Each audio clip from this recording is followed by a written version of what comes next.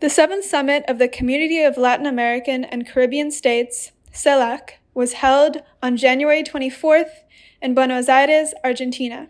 The summit saw the participation of the majority of the newly elected progressive leaders of the region. The summit also marked the return of Brazil to CELAC after 3 years, as well as of President Luiz Inácio Lula da Silva, who played an important role in the creation of the body. Venezuelan President Nicolás Maduro was set to travel to the summit, but amid threats by far-right leaders in Argentina, he was forced to cancel his participation. All 33 countries in Latin America and the Caribbean are part of CELAC. It was founded by late Venezuelan President Hugo Chavez in 2011 in Caracas, Venezuela. The objective of CELAC is to promote regional unity and peace, political cooperation, and socio-economic development of all member countries. This year's summit provided an opportunity to consolidate multilateral relations among the regional countries, when the United States continues to attack progressive governments in the region.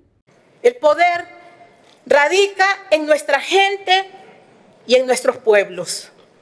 Yo misma soy la expresión de 12 años de resistencia en las calles.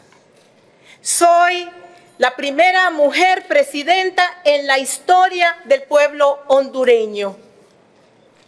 He recibido un país en ruinas, sumido en la pobreza, narcotráfico y violencia. La reconstrucción de Honduras está en marcha. The coup in Peru and the heavy violence inflicted on protesters by security forces was also widely denounced.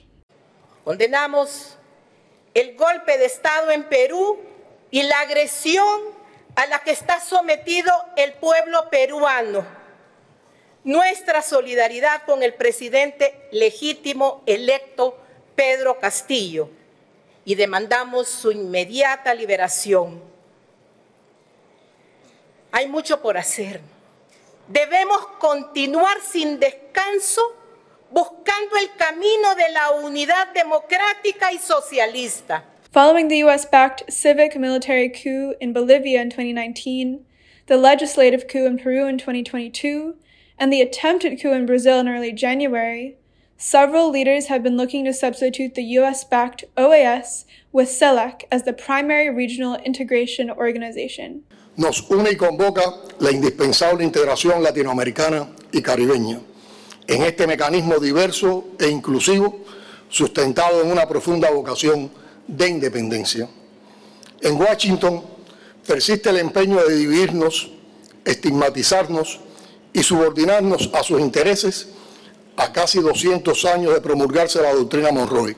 Con los sobrados argumentos que nos ofrece la historia, digo igualmente que no reconocemos ni reconoceremos autoridad alguna a la OEA, que es la organización que al servicio de Estados Unidos apoyó y apoya intervenciones militares, golpes de Estado y la injerencia en América Latina y el Caribe contra gobiernos populares y legítimos.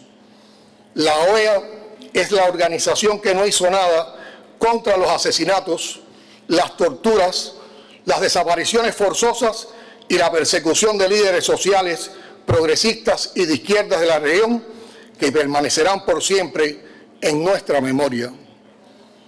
Cuba ha ratificado reiteradamente, pero no sobra decirlo hoy, el apoyo y la más firme solidaridad con los legítimos gobiernos de Venezuela, Nicaragua y Bolivia, sometidos a persistentes intentos de desestabilización. In the meeting, the leaders discussed how to consolidate peace and democracy in the region, expressing their condemnation of all forms of anti-democratic extremism and political violence. They also discussed regional strategies to address issues such as hunger, poverty, health, education, sustainable development, climate change, among others. On Monday, January 23rd, a day before the CELAC summit, about 300 leaders of social and people's movements from across the region held a summit of regional social movements in Buenos Aires. The purpose of the meeting was to devise strategies to strengthen integration of regional organizations and unions to confront imperialism and promote sovereignty of peoples. They also discussed issues such as the fight against the extreme right in different countries,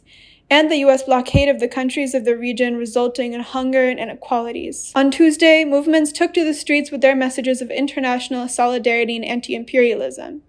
They ended the day with an event in support of the Bolivarian Revolution and the people and government of Venezuela.